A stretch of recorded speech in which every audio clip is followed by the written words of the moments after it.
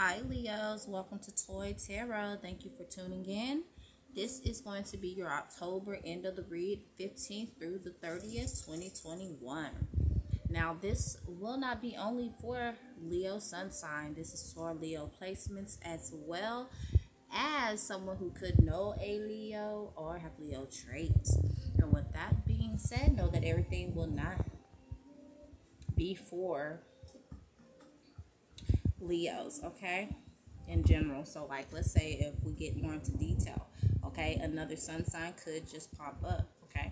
It's based upon your chart and based upon what energy you are at, what energy level, okay.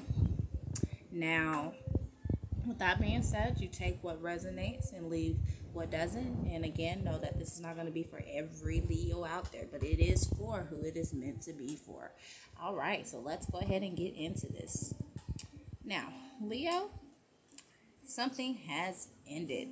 Something that seemed like it took forever, possibly burdened you to the fullest extent, was heavy on you, okay? This card talks about an end to family scar rows, okay? Now, this lets me know that it's something committed, okay? There were some relationships that Leo was in, committed relationships, whether marriage or not, okay? And there was a lot of fighting going on. Now, this is an indicator that now that the fighting is over, okay? That was temporarily. Things are going to lead to a more happier marriage, okay? And for some, what has ended is just ended, okay? And it's just going to end in suspicion. But you'll know because, you know, you're going through it right now, okay? With the situations. It's no surprise or anything, okay? And it's no reason to be suspicious about it anymore. So you received the Four of Swords, yes. The Four of Swords, Leo. There could be a Leo actually out there with green eyes, okay?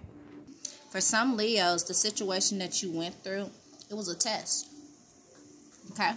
Know that tests are meant to strengthen you, okay? To prepare you for the next chapter in your life, okay?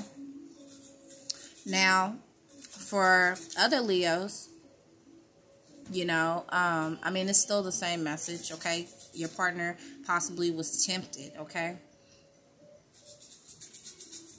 Now, it could have been by someone that the